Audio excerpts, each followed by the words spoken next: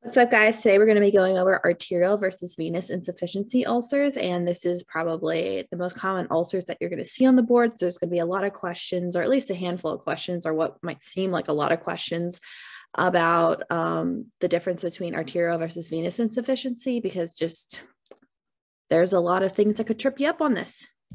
So getting started today, the first thing I want to talk about is that there are certain characteristics of arteries and veins that pretty much explain why all of these characteristics are the way they are. So I'm going to go over these real quick before we get started. So let's start with arteries. In the artery, the pulse is still present. So we obviously use any sort of our arteries to take our pulse. So like our carotid artery, we'll use our radial artery, stuff like that to be able to feel our pulse because they're actually present in arteries. In veins, there's not a pulse because there's no blood pressure down there. So again, there's blood pressure in your arteries. So the blood pressure is kind of high, and that should be normal because that means blood's flowing. In veins, there's low to no blood pressure because the veins are getting blood back to the heart through their valves and then also through the muscle pump. So they don't need blood pressure because they have those other mechanisms to get it back. The blood in the arteries tends to be pretty warm because it is just circulated through the heart and through the central part of our body, where it's the warmest. While in the veins, it's gone to the extremities. It's lost a lot of heat to the environment, or even through just general gas exchange and stuff like that. So it's a little bit lower, but ends up just being whatever the temperature of that body part is. The vessel walls of arteries are very thick. That is why we have the pulse going on, because they can expand and contract, and they have the ability to do that due to the fact that there is a lot of muscle going on through there.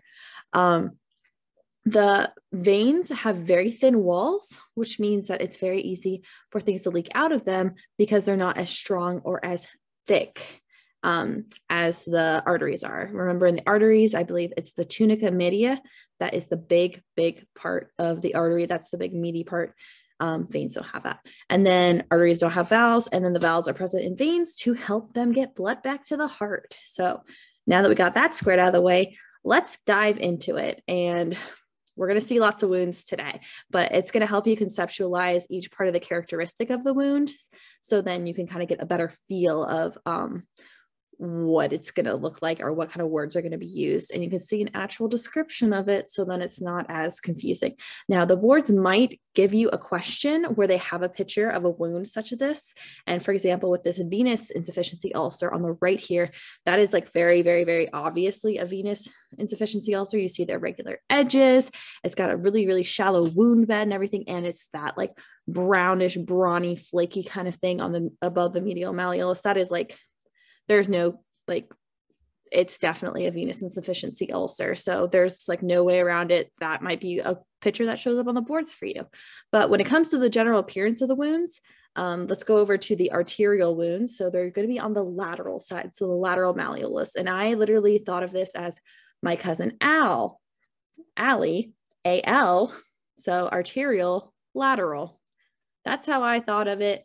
If that helps you, awesome. And then venous is the other one. So arterial is most likely going to show up on above the lateral malleolus. It might show up on the dorsum of the foot or in the great toe, but that's generally kind of the area that it'll show up. I would say mostly for the boards, they want to keep it simple and just say around the lateral malleolus. You can see on the arterial wound over here that it is a smooth circle around this black part. That means that this black part is obviously dying because there's no blood flow to the area. So there's absolutely no granulation tissue. Remember that granulation tissue, if you look over here on the right side with this venous ulcer, is that white pinkish stuff. That means that skin is growing back. Skin is not growing back over here. It is dying. So we can see that it is a very well-defined circle, that there's really just this thin line between it. We got this just pretty obvious that this is just all the parts of the ulcer over here for the lateral, for the arterial. And then for the venous, obviously above the medial malleolus, because this is the instep of the medial longitudinal arch over here of the foot. So we know that this is the medial side. And again, weird shape, irregular borders is a big one. And then it's more shallow, so it's not going down as deep. Now you can't see it on this one of the arterial, but I'll show you on the next picture. So you can see on this next picture on the right how shallow this wound bed is, and then how much deeper it goes for the arterial one on the left. So when it comes to the exudate or edema going on in here, now these are not synonymous. The exudate is what's leaking out of the wound, and then the edema is how much swelling there is. So when it comes to an arterial ulcer, there's going to be minimal exudate coming out of the wound because the blood, it can't really leak well out of a thick arterial wall. So, but there's still going to be some edema going on because there is a wound and there's a trauma and there's some sort of inflammation going on. So they're going to have like a normal amount of edema if you had any sort of like bump or whatnot. So like, let's say this person had like sprained their ankle, it would probably be about the same size as that. So this is a normal amount of edema for some sort of wound going on. And then over here for venous, now this person, this picture, all these pictures are from Google. This person over here has both chronic venous insufficiency as well as a deep vein thrombosis. So this is kind of an extreme example, but I feel like this is really good at showing you how much that their edema, so all the swelling in the leg can blow up the leg. And then also how, look, you can see how shiny it is with all the exudate leaking out of it. I call venous insufficiency ulcers leaky legs. That's kind of an inside joke from my class, but I mean, it helps me remember it so much. And so that there's a lot of exudate. And so a wound dressing that you would use for this would be a calcium alginate dressing, because that is really, really, really good at soaking up a ton of exudate. And this one is not going to stop because remember, the veins are insufficient, so everything's leaking out of them. And then also there's no way to get the edema out because the valves might be messed up as well. So again, with this person, calcium alginate dressing, and this would benefit from elevating the leg. Now you can elevate a venous insufficiency ulcer, that will help them out. If you elevate an arterial insufficiency ulcer, the person's going to yell at you. It's not going to feel good. Elevating this is going to cause a lot of pain. Elevating this is going to help a lot. So skin temperature and tissue changes. So remember, as I said earlier, the blood that is coming from the arteries is still warm. So if it's not getting to where it needs to go, it's going to start to cool off. So if you're going to be feeling the area around the tissue, it's going to be not as warm. I wouldn't say cold, but it's just, there's a decrease in skin temperature with arterial insufficiency ulcers because blood is essentially getting blocked and can't get to where it needs to go. So it ends up getting blocked and ends up dying. The tissue ends up dying over here. So that's not good.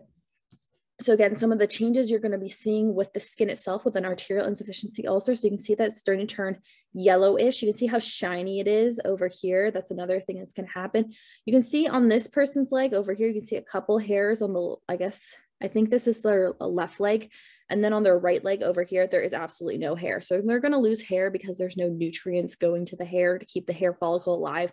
So it's just going to fall off. It's like, well, I'm dead anyway, so bye. And so we have decreased blood flow to the area that's causing all of that to happen. And then over on the other side with the venous insufficiency ulcer, the temperature is going to be normal because the blood has reached its destination. So it's gone all the way down through the foot, it's coming up, and then it's on the way back that it's getting stuck. The tissues are going to turn brownish and flake out due to like old blood pooling in the area. So that's kind of why it gives this brownish discoloration. And on the boards, if they give you a picture, it's going to be very visibly honest, like obviously brown. If they're talking about an ulcer, they won't throw in lymphedema in there to throw you off. That's just rude because you could have everything going on with that. So you can see that it's really brown, and you can see some of the skin if you like look over here, especially here, you can see how it's flaking off and it's super dry, which is kind of ironic because the skin ends up being dry as there's like pooling of exudate coming out of the wound. So pedal pulses, with an arterial pedal pulse, you are not going to either feel the pulse at all, it's going to be completely absent, or it's going to be a weak, thready pulse. And those are the words that the boards like to use just because it's their little way of describing it that they want to keep consistent with. And this is because the blood flow is getting blocked wherever there's an insufficiency. So like that plaque buildup, that atherosclerosis could be causing it. And therefore blood is not getting to the foot in the pedal pulses. So remember over here with the above the lateral malleolus, that the blood has not gotten all the way to where the dorsal pedal artery is on the top of the foot. So therefore, we're not going to really feel much in there. All right, so with a venous insufficiency ulcer, blood has come all the way down the lateral side, it's coming up the medial side, then it gets stuck. So it's made it over top of the dorsal pedal artery that's located about right here where we palpate.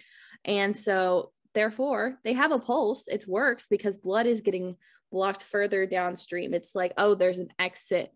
There's an accident at exit 54, but I'm only at exit 48. I can get off the highway. Like we're good. We can still feel the pulse there because we're not to the point where it's all backed up. So veins do not have pulses. So we're not going to be palpating a vein for a pulse. So it'll be an artery, and the arteries are fine. It's the venous that's the problem. Now, pain, this is the big one that the boards likes to talk about.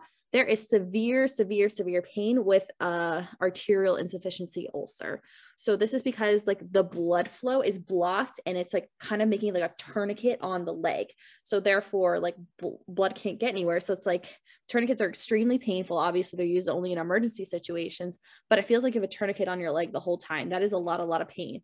And if you stick that up in the air, it's going to feel even worse because essentially what it is blood flows going up and it's getting blocked. It's coming right back down. So blood is not going where it's supposed to go. We're making blood go backwards and that's not good. So not good. Venous insufficiency ulcers, on the other hand, we want to elevate those like crazy. We want to make sure that they're up in the air all the time doing their little ankle pumps so then we can get some blood back to the heart. Now there might be some pain due to the fact that there's like swelling and discomfort.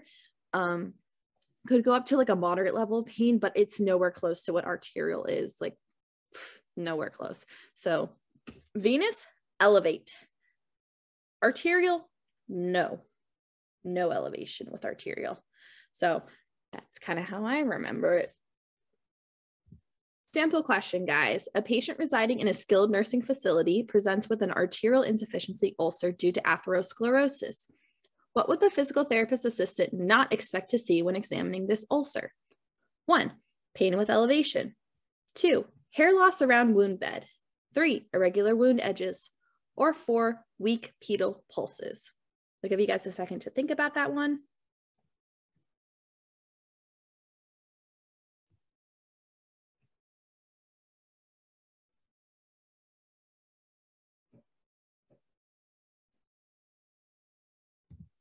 All right, guys, so the answer is irregular wound beds. Hold on. Okay, guys, so the answer is irregular wound edges. So this is due to the fact that that is a characteristic of a venous insufficiency ulcer. So what is something we would not expect to see with this person? So it's essentially saying which one of these is not a characteristic of a of an arterial insufficiency ulcer. So as we go through, let's look at them. I like to use this as true false. So we have an arterial insufficiency ulcer. Which one of these is not a characteristic of an arterial insufficiency ulcer? Let's look at them. Pain with elevation.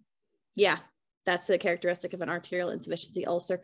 We do not elevate arterial insufficiency ulcers. All right, number 2, hair loss around the wound bed. Well, yeah, because there's not any blood getting to the area, so the hair is just going to die off. That's a characteristic of an arterial insufficiency ulcer. Number 3, irregular wound edges. Okay, so this is one of those weird characteristics that we kind of aren't thinking about as much. We're more thinking like the pain with elevation, the pedal pulses and stuff. So let's go back to this one. And then number 4, weak pedal pulses. Now, with an arterial insufficiency ulcer, you might have a weak pedal pulse or thready pedal pulse or no pedal pulse. If it was an venous insufficiency ulcer, you would have normal pedal pulses. So because it says weak pedal pulses, we would say, okay, that's something we might see with an arterial insufficiency ulcer. Let's go back to number 3, irregular wound edges. Well, on an arterial insufficiency ulcer, let's go back to our pictures. We can see that they have a very clear wound bed with very well-defined edges. And then over here on the venous, we can see that irregular shape there. So as we go back to our question, we can see that yes, an irregular wound edge would be a characteristic of a venous insufficiency ulcer, and therefore that is our answer because it's which one of these will we not expect to see. So we would be expecting to see a more smooth, well-defined wound edge. All right, guys, I hope that this was helpful in explaining some of the differences and what the boards kind of likes to talk about when it comes to arterial and venous insufficiency ulcers. If you have any questions, please let me know. Take care, guys.